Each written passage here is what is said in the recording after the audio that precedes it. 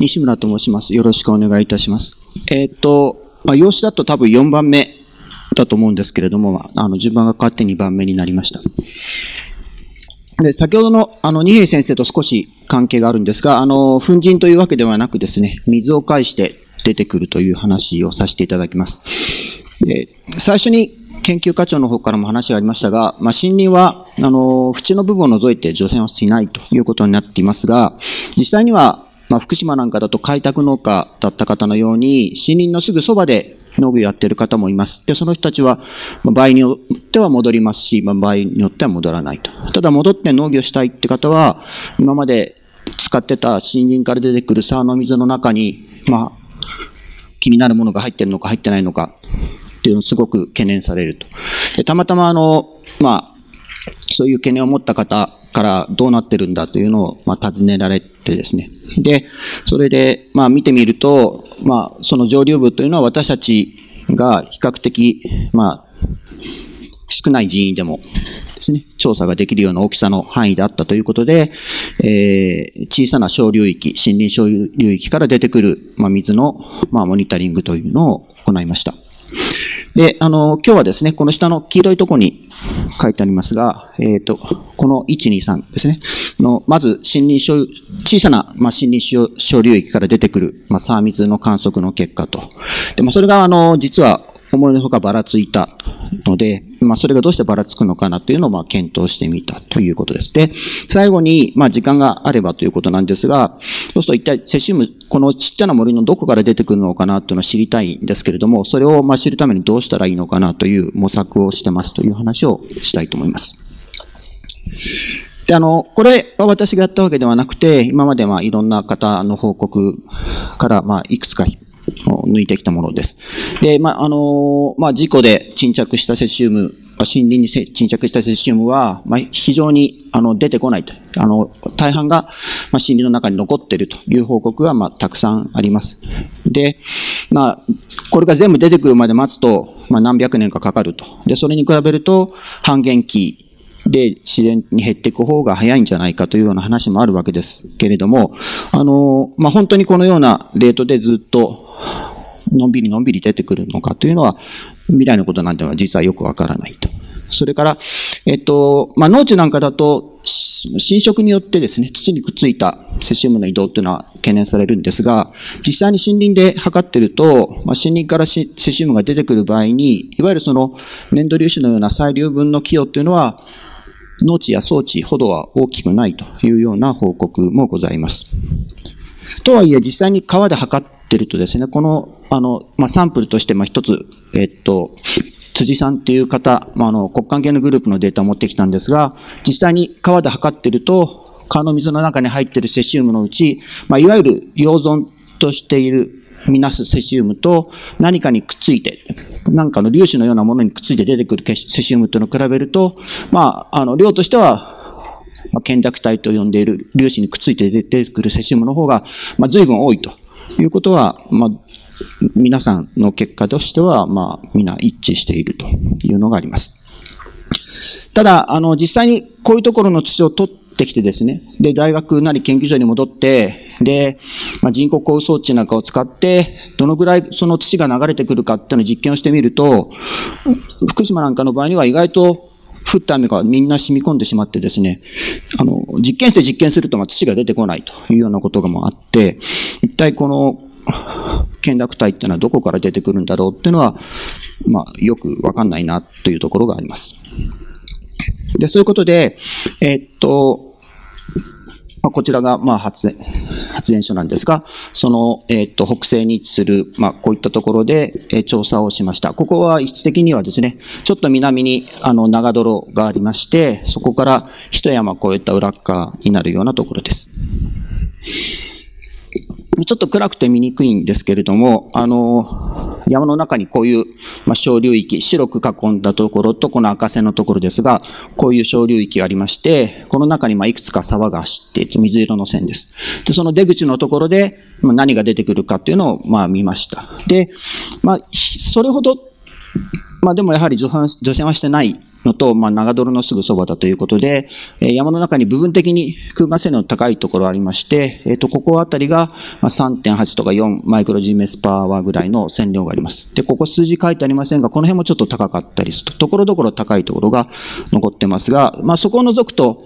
2から3、2ですね、2マイクロ Gms パワーぐらいの空間性能の地域です。実際には、山の中、もうどこ行ってもこんな感じで、木が生えてるで、林床には草が生えていたり、落ち葉が敷き積もっていたりというようなところになります。で、ここで先ほどの一番下流端のところに、雨が降って、その水が流れてきて水位が上がると、それを感知して採水をするという装置を置きました。それで、置いたところのこの川のですね、断面とかを測量してですね、断面の形を抑えると。それと同時に、この出口のところちょうど段差がありまして、で、この段差を起点にすると、段差の上流側の水面系っていうのが、実は理論的に求められるという、すごく、便利なところなので、それを使って、ここの部分の水位を測ることで流量を求めるということを行っています。実際にはこんな感じで、なかなか大雨が来て水位が上がった時っていうのは危なくて近寄れないんですが、水位の低い時に何点が測ると、比較的合ってると。で、こういう水位と流量の関係を使って、流れを見ています。で、ここで、水位が上がると、採水をすると。そこで、出てきた懸濁物質の濃度やセシウムの濃度を測って、それに流量をかけて、どのくらい森林からセシウムが出てきているのかということを評価しました。で、全部データを出しても、ただちっちゃな線がたくさん並ぶだけなので、一部抜粋しますが、これは昨年の夏のデータで、雨が降ってくるとですね、すみません。これが雨ですね。雨が降ってくると、水位が上がると。で、その時の、濁度、濁りですね。濁りの変化っていうのはこういうふうに出てます。で、この流域は実は非常に変わったというか面白い流域でしてね、これ拡大して、この緑の、ちょっと順番変わって分かりにくいですが、緑の部分の雨が降ってくると。雨が降ってくると、雨が降り始めて、直後に川の水位が増水します。で、増水するとともに濁度も上がる。ですが、濁度、濁り自体は増水しているうちにすぐにまた下がってしまうと。で、普通の川ですとです。これ森林草原の方たちのデータを今一つサンプルにお借りしてきたんですが、雨が降り始めて随分経ってから水位が上がってくると。で、水位が上がると、濁度も上がる。で、濁度も上がって、それも濁度も水位もだらだら下がっていくんですが、ここの小流域は、雨が降り始めると、すぐに水位が上がって、濁度も上がってで、雨がそれこそやまないうちに濁度が下がり始めるというような特徴があります。それで、まずですね、流量が増えていくと、イメージとしては流量が増えていくと山中から水が流れてくるんで、いろんなものが流れてくるだろうというようなことを想像するわけですが、実際に測ってみると、これ流量が増えていくにつれて、こちらが水の中にどのくらい濁ったものがあるかということなんですが、それが一筋縄ではいかないという結果になりました。で、この年は8月のお盆の頃に大きな台風が来て、水害があったんですけれども、そのお盆の台風を境にしてですね、お盆の台風より前が、こちらですね。こちら、流量が増えてくると濁度が増えるという関係だったのが、お盆を過ぎて、それより後の雨になると、今度は流量が増えていっても、濁度の上がり方が非常に緩やかになるというふうになりました。これも、今までいろんな方の研究を見てると、大体、そんなの関係なくてですね、いつもこの流量が増えると濁度が増えるというようなことで、一定なんですけれども、ここについて言うと、こっちですね。お盆を境にちょっととても違う傾向を示してしまうと。でさらに、ちょっと分かりにくい図を出してしまう。すみません。これ、削るつもりだったんですが、出してしまったので説明をします。こちらは、センサーを使って、この今、レーザーポインターで出してるんですが、このような光を使って、このような光が、資料の中をどのぐらい通過するかというようなことで、測ってる濁度で、こちらは実際に取ってきた水から、重さで測ったダグドです。で、普通はこの2つは一致するんですが、今回、これについてもやっぱりお盆を境にして、お盆より前はですね、こちらです。ちょっと大きい小さいがさっきと逆なんですが、お盆より前は、光で測ったダグドと実際のダグドの関係が比較的、緩い勾配なのに対して、お盆を過ぎると、ちょっとダグドが上がると急に、実ダグドが上がるというようなことで、モニタリングしている結果と実際に測った結果の関係というのも、その台風前後でまた随分違ってしまうということになってきました。で、さらにですね、この濁ったものの中にどのくらいセシウムがあるかというのが最終的に知りたいことなので、これは大学に持ち帰って、先ほどの、中西先生、二平先生なんかがおっしゃってた方法で、セシウムの量を測りました。で、そこも、通常はこれ林さんという方の論文から借りてきたものなんですけど、こちらの赤いのを見ていただくというんですが、流量が変わったりなんだりしても、あまり固体粒子にくっついているセシウムの量というのは変わらないもんなんですけれども、実際ここでやってみると、検索物質の様子によって、検索物質の中についているセシウムの量というのが随分変わってしまうという測定結果になってしまいました。で、そうすると、なんか最初は、例えばこういうレーザーで、ダグドを測ってやって、それから水位を測ったら流量が分かって、で、そうすると、どのくらい上からセシウムが出てくるか分かるので、このぐらいセシウムが出てくるから気をつけてくださいねと、農家の人に言うつもりだったんですが、非常にそういう計算がしにくいというのが分かってきてしまいました。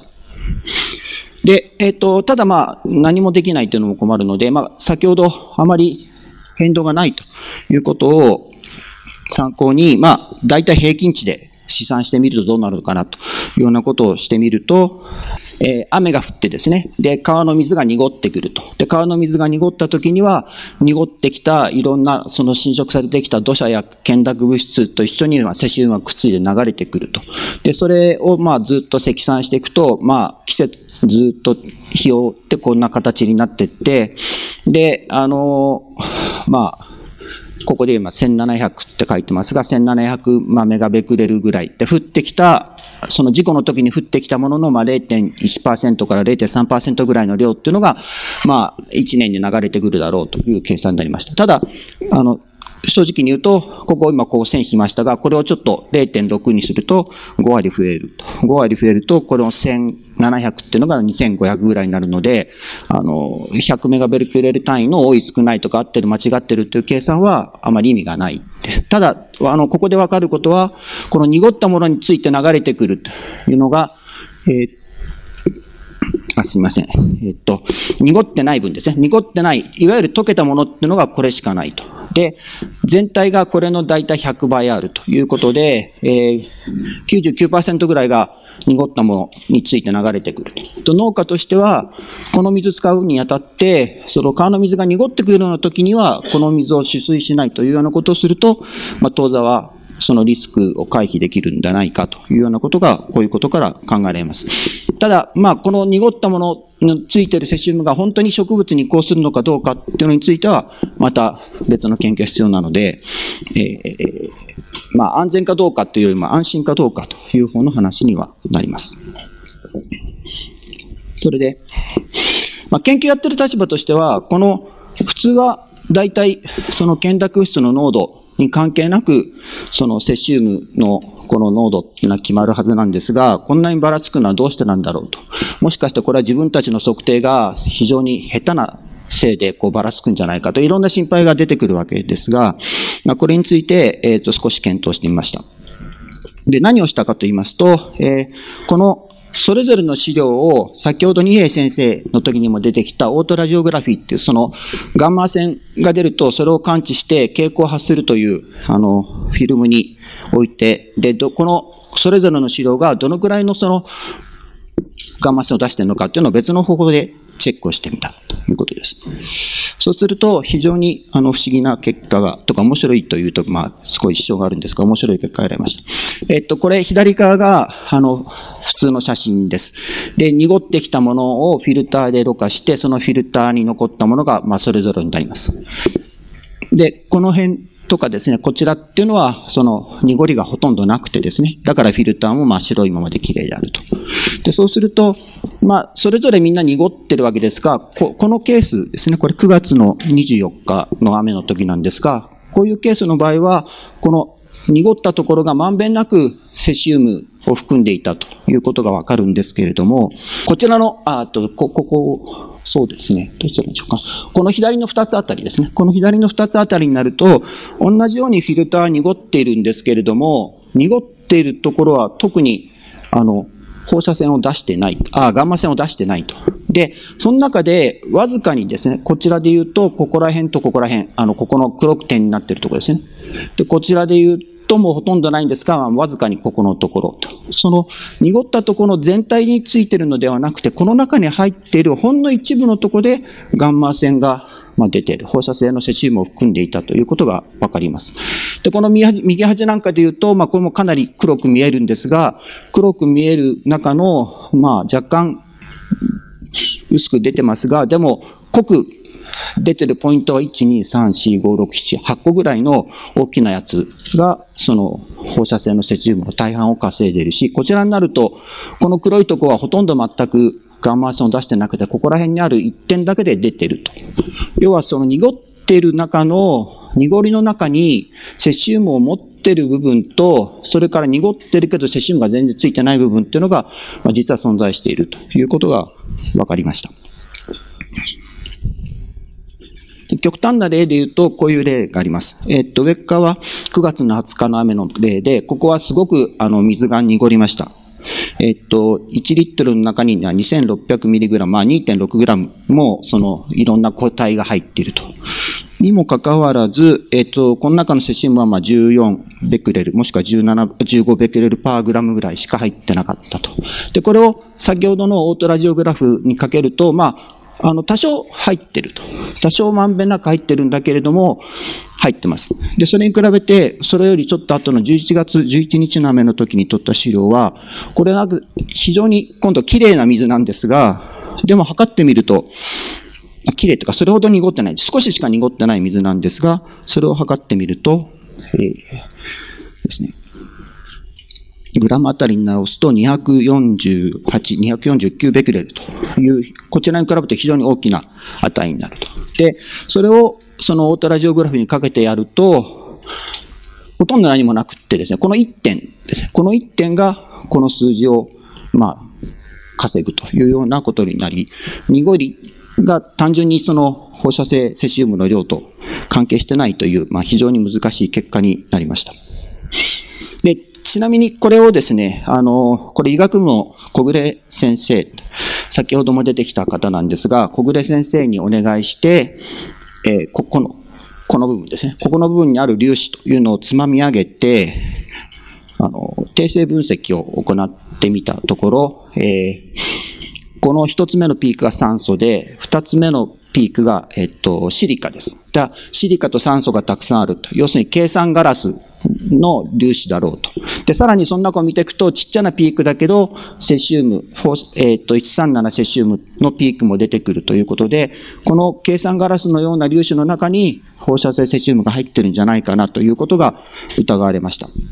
粒子自体は一つの粒子で0.3 ベクレルぐらいしかないんですが、それでもこの一粒の粒子に入っているこれが水資料の中の放射性セシウムの大半を稼いでいると。で、改めて比を改めてですね、工学部の方にある、微細構造分析機構かな。そういうところにある、ちょっと精度の高い電子顕微鏡をお借りして、で、先ほどの小暮先生の研究室の、ポスドクの方にいろいろ手伝っていただいて、で、粒子の中にどんなものが含まれているかというのを撮ったのがこの絵になります。で、X 線を当ててそこから跳ね返っている二次 X 線を検知して、どんな元素があるかっていうのを知るんですけれども、こういう粒子ですね。こういう粒子の中に、シリカと酸素が結構多く存在すると。で、同時に鉄とか亜鉛も存在するんですね。で、ここら辺は、今まで他に、実は五十嵐先生もこういうことをやられてたと思うんですが、こういう粒子の中に、計算ガラスがあって、計算ガラスの中に、鉄や亜鉛が、混ぜ込んで合金のようになってっていうんですね。混ぜ込んであると。で、こういうものはどこから来たのかっていうのは、その発電所の中の配管だったり、それから冷却用の水の中に入ってた亜鉛だったり、いくつかのその物質っていうのが、その起源だというのは議論されているんですけれども、実際でもこの、セシウムを含んでいる粒子の中の大半は、鉄とか亜鉛、それからシリカと酸素というようなものであるというのは分かりました。それから、非常にここで、この場合に面白かったのは、セシウムはどこにあるのかというところ、セシウムはこの粒子の縁のところに集中して存在するんですね。中の方までは入っていかずに、外にだけ集中して存在すると。で、似たような性質を持っているカリウムについて言うと、カリウムは中の方まではびっしり入っているにもかかわらず、セシウムは外側にだけ存在していると。で、この辺は、よくわからないんですが、ただ、小暮先生や、あと農関係の山口さんたちの、解釈によると、ガラスの中に、その事故の日ですね、2011年の3月14日とか15日っていうのは疑われてるんですが、この粒子が作られた瞬間に、その粒子の周りに、セシウムだったり、カリウムだったりが存在して、で、このガラスでできた粒の中に、こういうものが外からじわじわ染み込んでいったんじゃないかというふうに今言われています。で、その時に、カリウムとセシウムと比べると、カリウムの方が拡散係数、この粒の中にだんだんじわじわ入っていく、程度を示す指標なんですけれども、拡散係数が1桁以上大きくてですね、その分カリウムは中まで入ってきたけれども、セシウムは、中まで入りきらなかったんじゃないかということが言われています。あと、炭素分っていうのもこの縁のまでにくっついていて、で、あとこの炭素分がこの辺多い部分に対応してここにアルミがあったりするということで、アルミとその有機物がくっついた複合体っていうのがこの粒子のこの辺にへばりついているのかなというふうに考えられます。これはあまり本質的な話ではないんですが、